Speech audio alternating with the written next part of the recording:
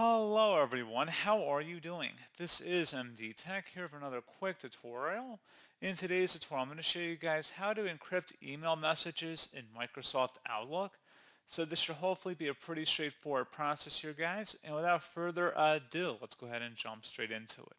So all you have to do is select the File tab up in the top left, and then go down and select Options.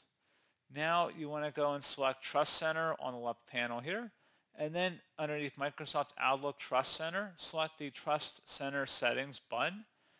And now there should be an option on the left side that says Email Security. Go ahead and left click on that.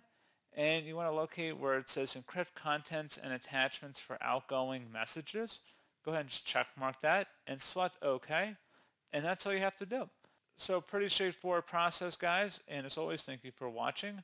I do hope I was able to help you out, and I do look forward to catching you all in the next tutorial. Goodbye.